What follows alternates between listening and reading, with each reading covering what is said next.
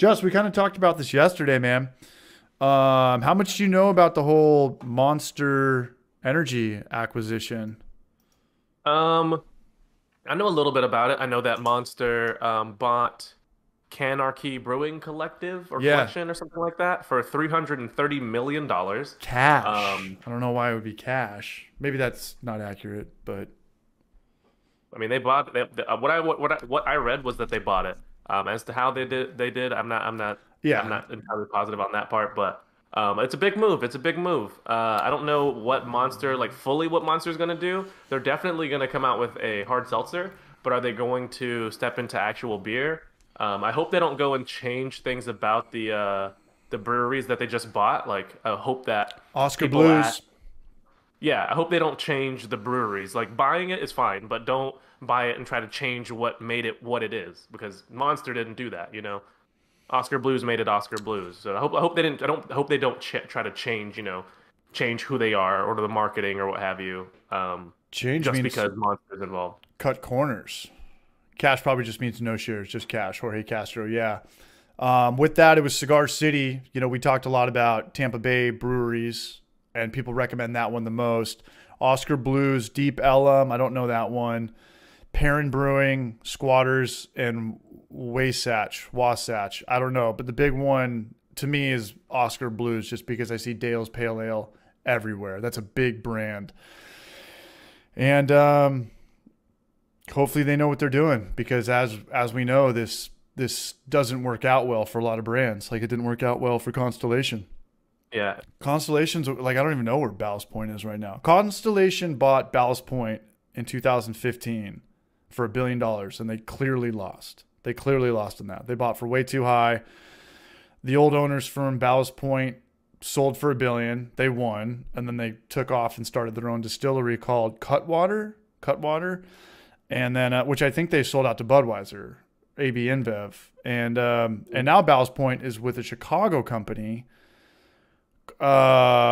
something like Convicts and Kings or Kings and Convicts, and they bought Ballast Point for an undisclosed amount. I think that sounds bad. If it was a big number, I think a lot of people would know about it. So at the end of the day, Constellation bought very high and they sold very low. So we'll see how this works out for Monster. It's just one of those things where I don't know. Time will tell. Do you care if a brewery sells out, or are you a fan of any of those brands that they bought? And if so, will you still continue to buy them? Or if they hypothetically were a brand that you liked, Mhm. would you care? I do like Deep Ellum. Deep Ellum is a Dallas-based brewery. Well, Oh, okay. technically, it's in Deep Ellum, which is right outside of Dallas, Texas. I've been to the brewery. I've had quite a bit of they've got one very popular one, Dallas Blonde.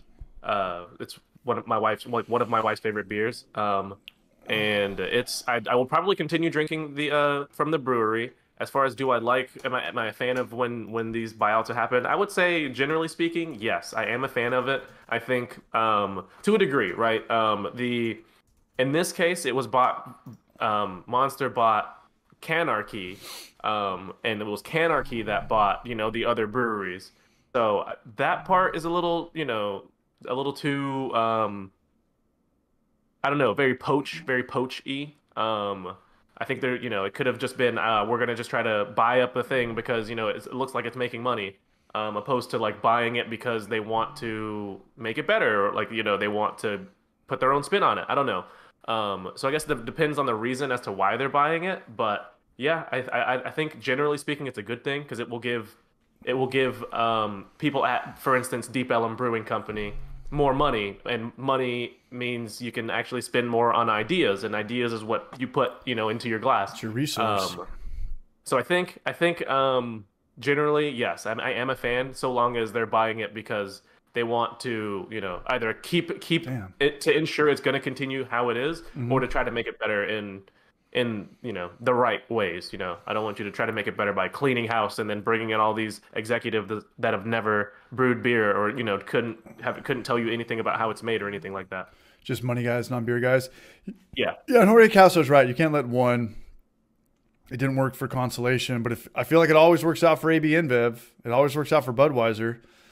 except when they're trying to buy Northern Brewer. Ah, too soon.